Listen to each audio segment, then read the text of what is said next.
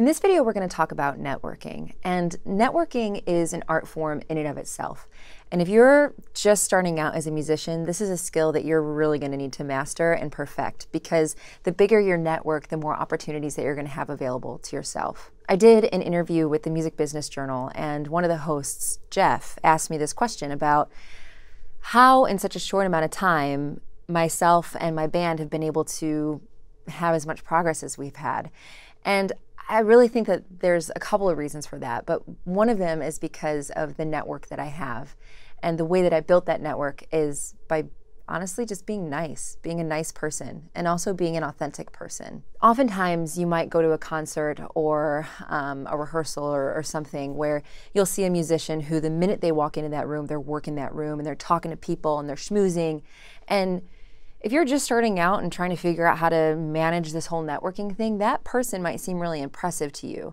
And they are, they're very social. But at the same time, sometimes people like that can come off as being kind of annoying and pushy, and you definitely don't want to get to that point either. You as an artist, you need to find that balance between being persistent and being annoying. You definitely don't want to be annoying. So one of the ways that you can do that is just simply being aware of who's in the room. You don't have to necessarily always be on, as they would say, right? You don't need to be like super high energy all the time. But you definitely want to know who's in the room, and you want to maybe figure out who are the people that you want to introduce yourself to and go up to them in a professional manner and just kind of have a conversation with them. Really focus on that person. And then that way, instead of trying to reach as many people in the room and having, maybe minuscule interactions with them, you'll be able to focus on a few people, a few key people, and have genuine connections with them. And that's going to lead you to building your network at a much more successful rate than maybe if you had just tried to reach everybody in that room.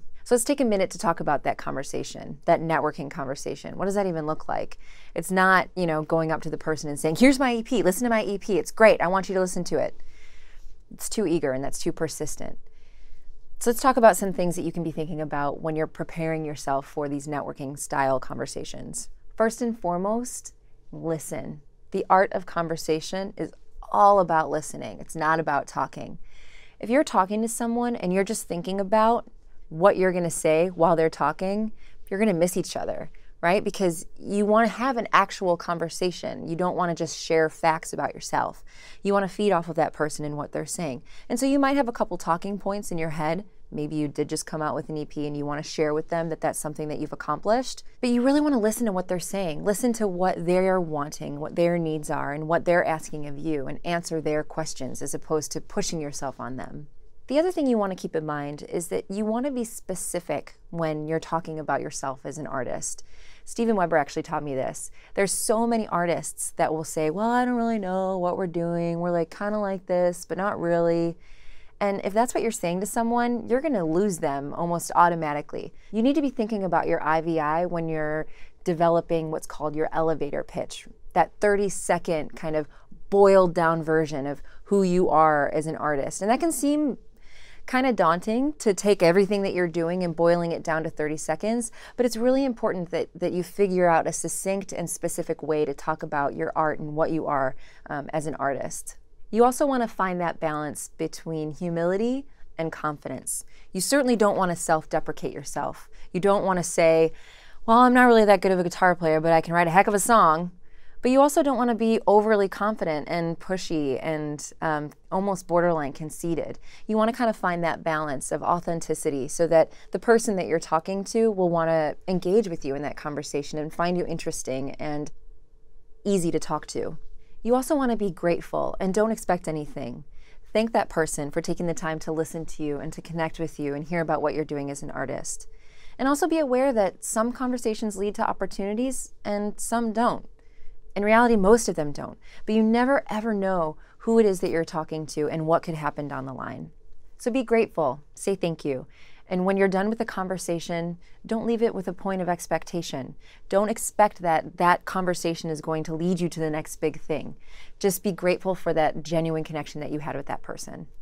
Most importantly, you need to know what to ask, who to ask, and when to ask for it. You need to have a clear understanding of your needs as an artist, the things that you need help with to get you to that next level. You simultaneously need to understand who is in your network, what they do, and what their strengths are. Once you understand those two things, you can start to kind of put them together so that you can ask one person for one thing as opposed to asking one person for 10 things. If you ask one person for something that they're already kind of good at or something that they already share an affinity for, they're more than likely to help you out. If you ask the same person for 10 different things, they're more than likely going to get annoyed and not help you at all. Learning how to network effectively is definitely a very steep learning curve, and you're more than likely going to make mistakes. I certainly have. But that's okay. The more you do it and the more you put yourself out there, the more comfortable you're going to get, and the more you'll learn about yourself and who you are as an artist and how to sell yourself as an artist.